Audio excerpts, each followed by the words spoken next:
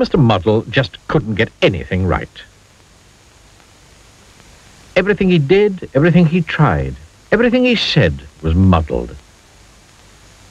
Totally, utterly, completely and absolutely muddled.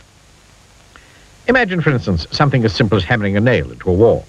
Now, what could get muddled with hammering a nail into a wall? Mr. Muddle could get it muddled, and frequently did. Imagine, for instance, something as simple as putting on your coat. Now, what could get muddled with putting on your coat? Well, see for yourself.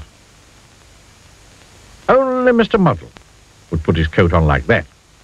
Imagine, for instance, something as simple as going for a walk. Now, what could get muddled about going for a walk?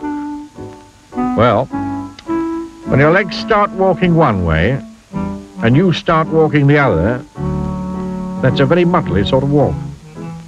Poor Mr. Muddle, walking one way and going another. Now, you'd probably like to know where Mr. Muddle lives. In a house by the sea near a place called Seatown.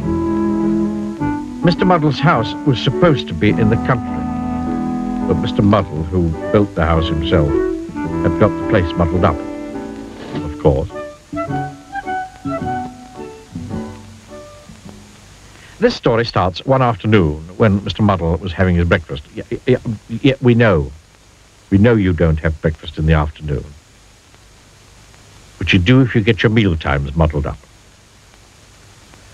Mr. Muddle was having bread and butter and jam and a cup of tea with milk and sugar. He spread the butter on the table,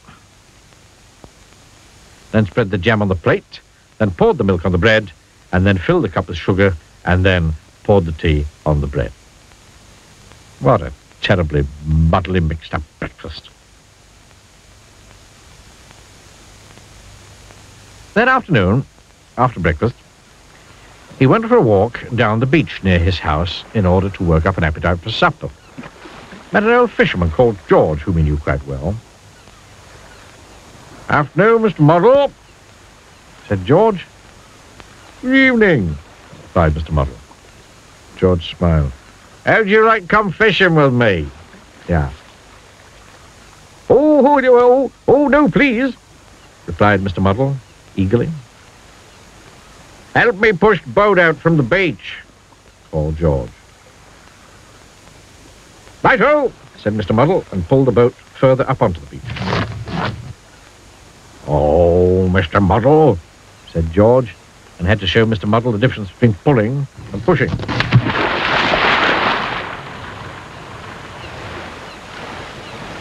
However, eventually, somehow or other, they managed to get the boat out to sea.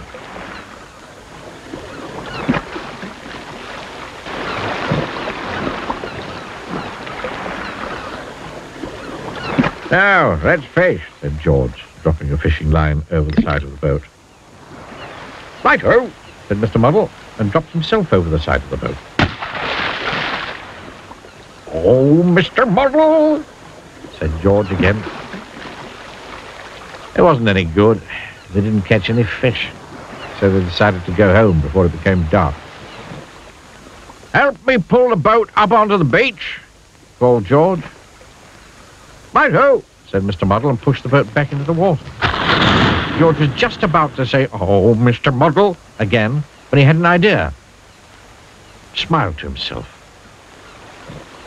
"Help me push the boat out into the sea," George called. "Right-o," said Mr. Muddle, and pulled the boat up onto the beach. "Well done, Mr. Muddle," said George. Mr. Muddle smiled a smile and went home. George smiled a smile and went to tell everybody. The following day in Seatown, Mr. Brick, the builder, asked Mr. Muddle to hold his coat for him. "Right-o," said Mr. Muddle, and held his ladder for him, which is what Mr. Brick really wanted. "Well done, Mr. Muddle," smiled Mr. Brick, who'd been talking to George. Mr. Muddle was very pleased. Then Mrs. Scrub at the laundry asked Mr. Muddle to pass her the soap. "Right-o," said Mr. Muddle, and passed her a clothes peg, which is what Mrs. Scrub really wanted. "Well done, Mr. Muddle," smiled Mrs. Scrub, who'd also been talking to George. Mr. Muddle was extremely pleased. And then Mr. Black, the coalman, asked Mr. Muddle to lift a sack of coal down from his lorry. "Right-ho," said Mr. Muddle, and lifted a sack of coal up onto the lorry, which is what Mr. Black really had wanted all along. "Well done, Mr. Muddle," smiled Mr. Black. George had talked to everybody. Mr. Muddle was delighted. In fact, Mr. Muddle was so delighted that he decided to go home and cook himself a large meal to celebrate.